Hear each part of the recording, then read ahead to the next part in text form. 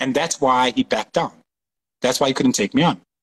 And I feel like a lot of the guys, some people are good teachers, some people are good traders. I'm a good trader. I'm not the best teacher, and I admit it, and I know it.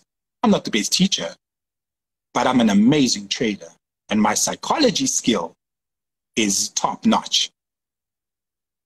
And that's why I'm not afraid to challenge anybody, because I know my psychology skill, the experience I have in regards to holding trades, having that discipline, I've mastered it. Understand? I've mastered it. And basically what I'm doing is I'm telling you, I'll beat you at your own game. That's what I basically said to him. I said, I will beat you at your own game.